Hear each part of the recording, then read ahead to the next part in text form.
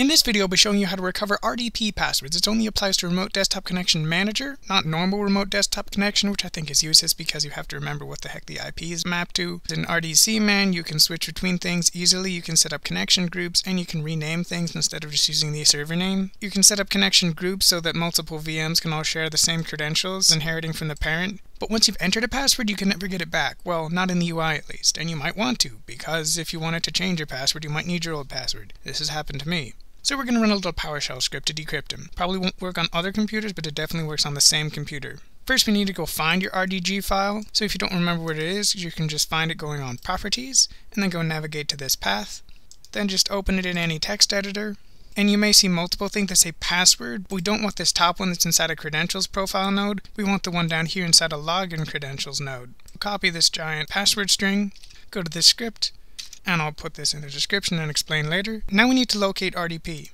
Usually it's in Program Files 86, Microsoft, Remote Desktop Connection Manager, and this exe is what my shortcut is mapped to when it opens the application.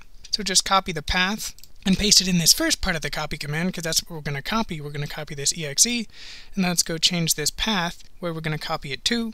And just for simplicity, I'm just going to copy it right next to my RDG file, paste it in, but notice how we're changing the extension to a DLL. That is important. Then we need to import the thing we just copied, save it, and then right-click on the script and say Run with PowerShell. And boom! We've decrypted our password. And just to prove it, I'm going to go change my password. If I go back to here, log on credentials, and change my password, then say OK, then I'll need to go save this file.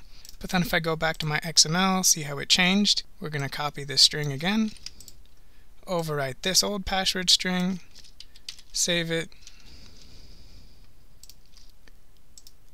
and run with PowerShell, and what do you know, it's changed. And by the way, this is what happens if you copy this first node. That's definitely not what you want to do, because if you run this guy, you'll just get numbers, and that's definitely not your password. But let's just see what we did before you go trusting miracle scripts from strangers on the internet. First line, we define a variable, which is a string which contains your password, pretty simple. Then we have this copy item command, which takes two arguments, what we want to copy, the RDCMan.exe, which is what normally launches the program. Then we're going to copy it, but notice how we rename it to a DLL. This is so that we can port it into this current script, so we can write commands against the code that usually runs inside the exe. And then we have a variable for the encryption settings, and the important part is we call this decrypt string method, passing in the password string and the encryption settings. Technically, these two variables are unnecessary. You could inline everything right here, but it's harder to read. And finally, just a read host to prompt, because without that, you run it, it just flickers and disappears. Hope this helps.